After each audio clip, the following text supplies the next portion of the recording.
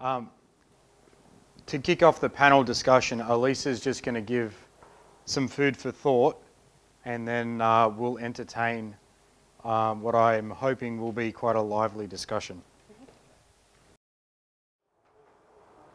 Okay, now I'm just going to talk about this piece written by Nicholas of Cusa on the vision of God a little bit before we go to the questions. Can everyone see on the wall somewhere, or one of the screens if we want to bring it up, but probably better on the wall if you can locate one of these pictures of Rembrandt, the self-portrait. There's one over here, over there, there's one on the stage. Because I want you to all choose whichever ones. I don't know how this is going to work actually with so many people, but Well, this side here, between this and this. yeah, maybe that last bank of tables can all go and have a look at that. What I want you to do is stand in front of that Rembrandt and look at it, and then go to the left and look at it, and then go to the right and look at it, and I want you to see what you notice about his eyes. This bank here can go to this picture in front. There's one behind, if you guys there want to try it. If those of you that can just get up. Stand on your feet. So, yep. Hop up. Unless you've Little exercise. Unless you've done it yourself just recently and rigorously, but otherwise you won't believe me unless you try it. I know, but it's not like having it on the wall when you've got it in the pack. So you have to move to see the effect of it, so you have to choose at least a few different positions. So see if he's still looking at you when you move position. So try as many different positions as you want.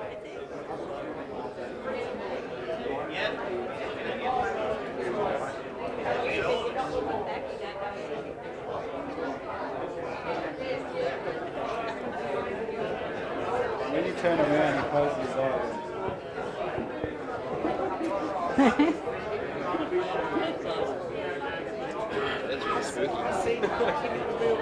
Yeah, in the National Gallery. Yep.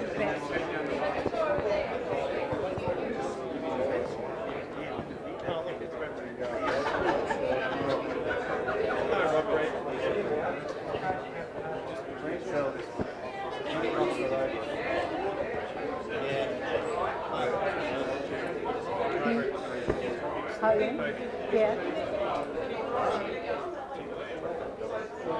Oh, okay. Yeah, no, that's good. Yeah. Okay. Was there? Oh, okay. We needed 3 people in session. Okay, yeah, no. Doug.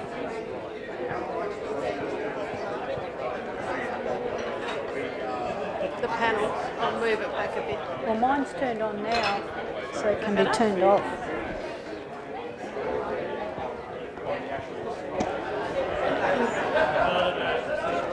His eye on the left, him on my right. All right. Side of his face. It looks like it's looking that way as well. Yep.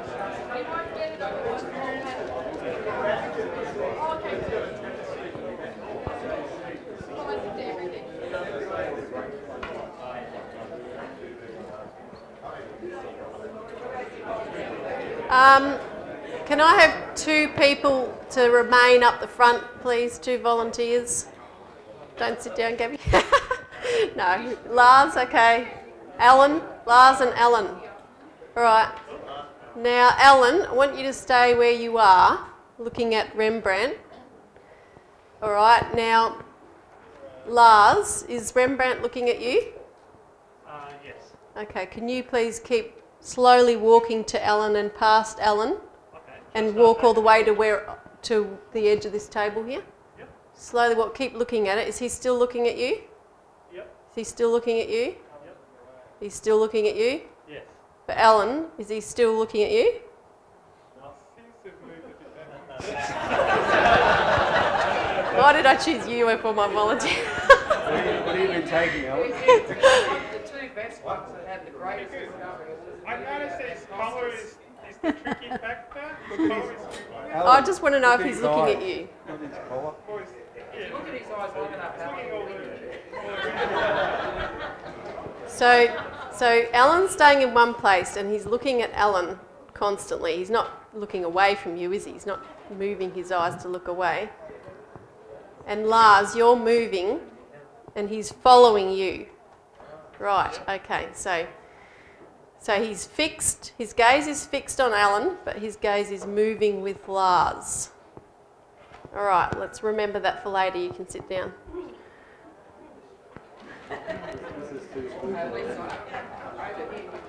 Alan, you can grab a seat. Oh, really? He was looking down. Oh, that's a good example. Because As we were doing the same thing. now can someone elevate themselves and look down on him and see if that works? No. He can levitate. So was there anyone that Rembrandt didn't look at? He didn't look at you. Oh. Yeah. Ah, okay. Yeah, well, you've got to look at him for it to work, so. Huh. Now, the other thing I want to know, put up your hand if you have read all of Cusa's paper on the vision of God. You've read all of it. Okay. Put up your hand if you've read part of it. Okay, good. Good majority of people. And what about, has everyone had a chance to look at Helga's article on the sweetness of truth? Who's read that or part of that? Okay, good, excellent. Now I want to ask you a question. If you go to the next slide, please, Doug. What do you think the title of this piece means?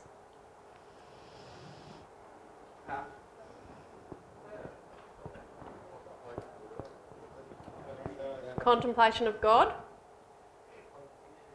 All right, so Cusa has written about his vision of God, what he was striving to see God, and he's conveying what he saw. Is that what you mean? Yeah. Basically? Yeah. Not God's eyesight. Well. God's interpretation of what he wants mankind to be.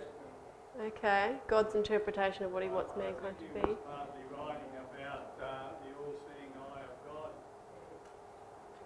Okay. How God sees the world. Okay, this is interesting because there's two ways to think about this. And it's important, you know, to think about. I know I thought about it a lot the whole time we've been reading it.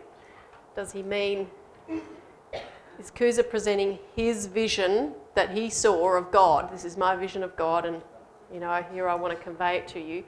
Or is he talking about the vision of God, i.e. God's vision? How does God see, as someone said? And I think, we're just going to talk about some of the concepts in it before we go to the questions, but I think you'll see that it's both. He's talking about both, absolutely, but so he's had a profound insight, I should say, into the nature of God, and you could say he had a vision of God. But this paper is about more than just that vision. It's about Cusa's attempt to get inside that vision. He had a vision, but he wanted to figure out, you know, what is this vision? What am I looking at here? He wasn't content with seeing God. He wanted to know how God saw. Reminds you a bit of what Einstein said. I want to know God's thoughts. The rest are details. Now, so this piece on the vision of God presents a picture of how God himself sees, how he acts. It provides an insight into his creative spirit and how that spirit may manifest itself ever more powerfully within us as his instruments. So just very quickly, I want to look at three aspects of this. Cusa's challenge, what he was trying to lead us to see.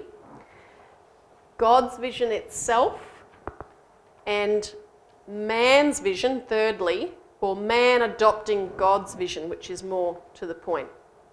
Now, first of all, there's a crucial paragraph on the next PowerPoint there, Doug, which, there's three paragraphs actually that we all need to just read through together because there's been a lot of discussion already. Helga referenced it about this idea of breaking with the mode of thinking that we're all used to using. And in this piece, as you'll see, Cusa uses a metaphor of a garden surrounded by a wall, which you can't climb that wall on your own. You need God's help to do, and God exists within that realm. So we'll just read through this. So Cusa says, "For if I am moved," and he's talking about the icon that we just all experienced, "if I am moved, its gaze appears to be moved, since it does not desert me. If while I am moving, someone else who is looking at the face remains stationary, then the face's gaze does not desert him either, but remains stationary with him. However, a face that is free from these conditions cannot properly be characterised as stationary and as moved, for such a face exists beyond all rest and motion, in most simple and most absolute infinity. Indeed, motion and rest and opposition and whatever can be spoken of or conceived are subsequent to this infinity. Hence, I experience the necessity for me to enter into obscuring mist and to admit the coincidence of opposites beyond all capacity of reason, and to seek truth where impossibility appears. And when, beyond that rational capacity and beyond every most lofty intellectual ascent as well, I come to that which is unknown to every intellect, and which every intellect judges to be very far removed from the truth, there you are present, my God, you who are absolute necessity.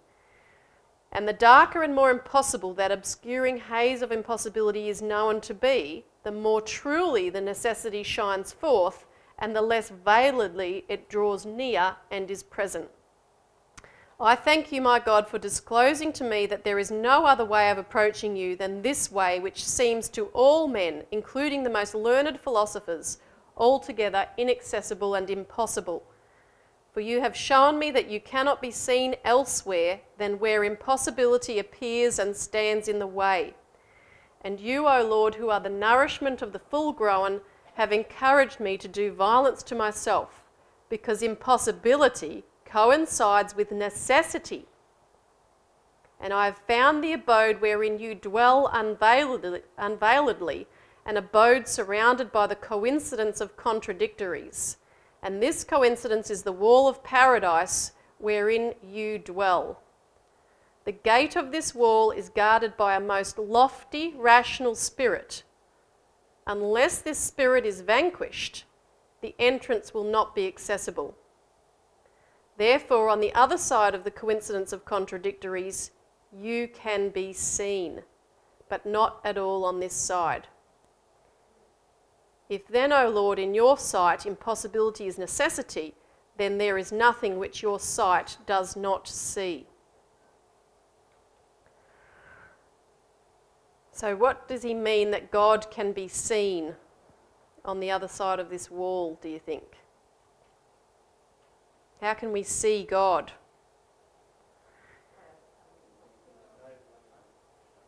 Sorry?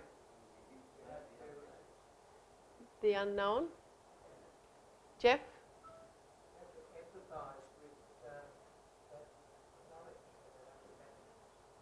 Empathise with the knowledge.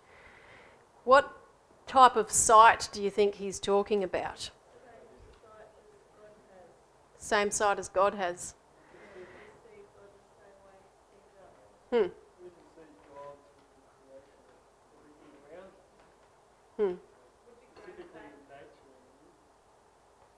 We see God in everything around us, in nature and music and so forth. And Heidi said, "God, we see God the way God sees us." Harmonics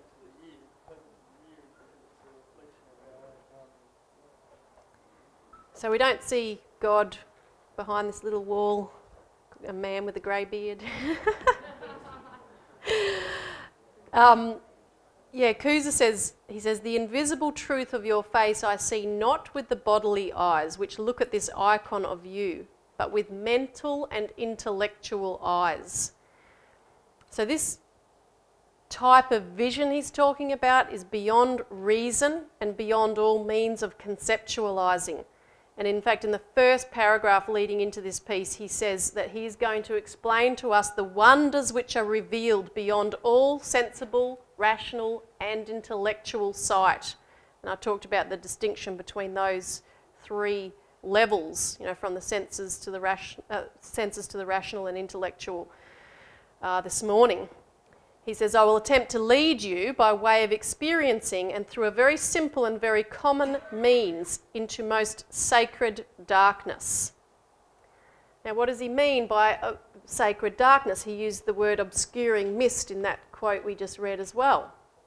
Well, think about this coincidence of opposites that we've just seen with the icon. When two things seem at the same time, two opposite things seem to both be true at the same time, it's a little confusing, isn't it?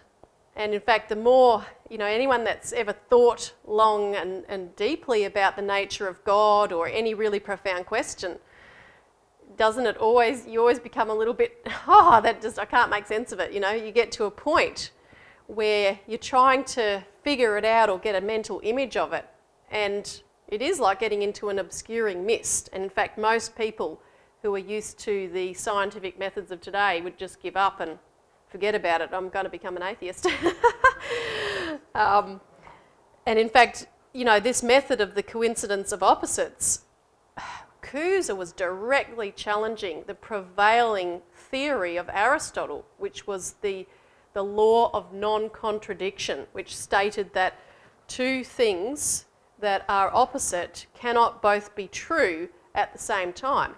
And that was the prevailing, Aristotle called it the surest of all principles. Two opposites cannot both be true at the same time.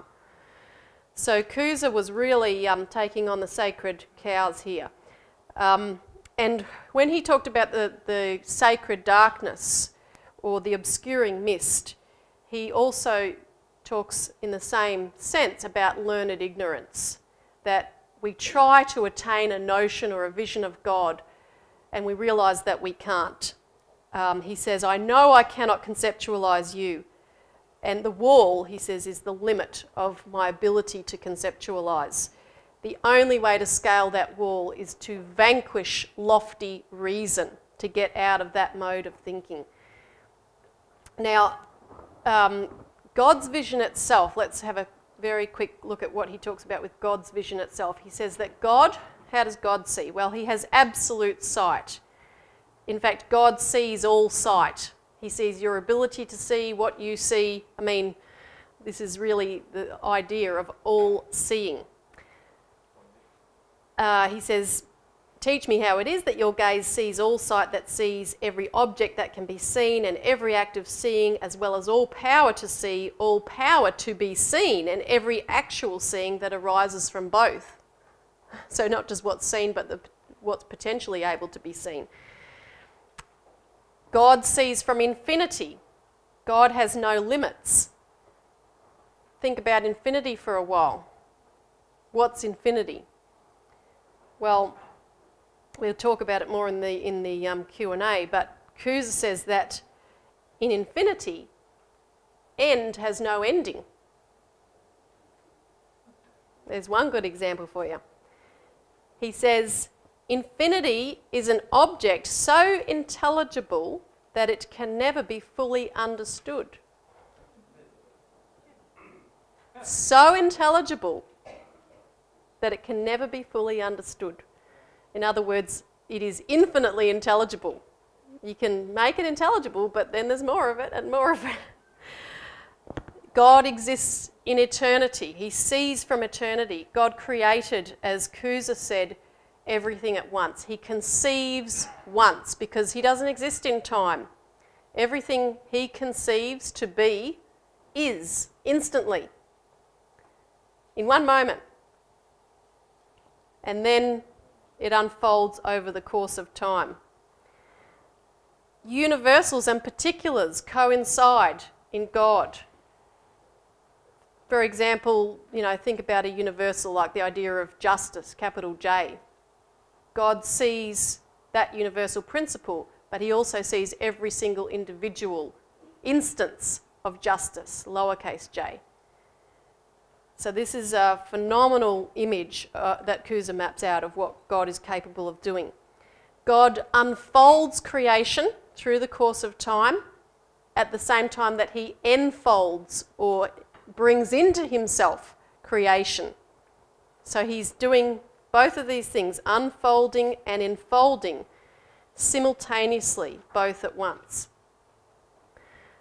Now, for man, I should say, to try to adopt God's vision, what is required? What is involved in our adopting God's vision? And we've had only a very little glance at it. But this is what Cusa wants you to think about. Now, this morning we spoke about this concept of the Holy Spirit, or of the Word, as the bridge between God and man. And this is something that Cusa looks at. In fact, most of the quotes I used in that class were from this paper. So we've got this eternal realm of the garden behind the wall. And God's, given us a capability, this word that speaks within us and does not cease to speak within us, as a bridge to be able to, for us, as he said, we don't need to look further than within ourselves to be able to get onto that bridge. And he talks about free will in this regard, because this is not just something that pops into you, and suddenly the word's speaking to you and you're off on the bridge, making your discoveries and being creative. He says it's up to you. Each individual has the free will to listen to that voice or not to listen to that voice. And he's got a beautiful way of putting it. He says, "How will I have you, O Lord? How will I entreat you? For what is more absurd than to ask that you, who are all in all, give yourself to me? How will you give yourself to me unless you likewise give to me the sky and the earth and everything in them?" Because they're all in God. "Indeed, how will you give yourself to me unless you also give me to myself? And while I am quietly reflecting in this manner, you, O Lord, answer me in my heart with the words, 'Be your own, and I will be yours.'" And he goes on to say, "Therefore this matter is up to me. You do not coerce me. It is up to me. You await my choosing." And he talks about this icon. This is why he uses this image of Rembrandt. Oh, well, he doesn't use Rembrandt. He has an image of God that was painted at the time. But of course, the icon never turns away from you. It's always looking at you. So even if you turn away from God for any length of time, you can always come back to it, because he's always looking at you. And the other significant thing is that he always appears to only be looking at you. So, and this is again the universal and the particular coinciding, because the icon sees all of you, and we saw with the one person moving, the one person staying still. But yet you think about this question of man being in the image of God. It's like you are the most important person in the universe, because it appears that that icon is only looking at you. And that's really crucial, because you think about the building of nation states. Unless you have that level of importance attached to each and every individual, equal in the eyes of God, then you're not going to have the flourishing of a beautiful culture that will sustain a nation state beyond its initial conception.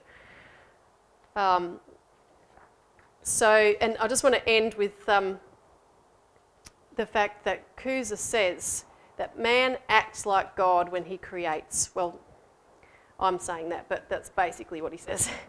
He communes with the infinite realm of universal principles and brings them into actuality.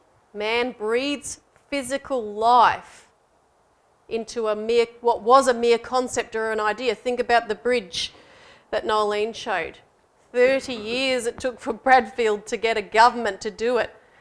It took 18 years for Christopher Columbus to convince a government, a kingdom, to give him the boats to sail to America. and he gave up a dozen times. This is the importance of the nation state. Without nation states, you don't get these kind of revolutionary projects. But it's based upon the idea of one individual being creative. That's where it starts. Helga said, the state of mind, this is from the Sweetness of Truth, the state of mind which thus surpasses mere understanding and reason is precisely vision, or the vision of God. Visione Dei. In a sense, therefore, we are seeing through God's eyes. As Cusa put it, but that which the eye sees, it can neither speak of nor understand, for it is the eye's secret love and hidden treasure. Now, if you can't speak of it or even understand it, it therefore comes down. What you've seen therefore comes down in how you express it, to how you live your life, how you act, and your creative output. Because though you may not be able to express or signify what you have seen, it yet drops within your heart the sweetness that was born of it, to borrow words from the Italian poet Dante. So that's a very quick, a little bit of a teaser just to get the thoughts running, and now we'll discuss it.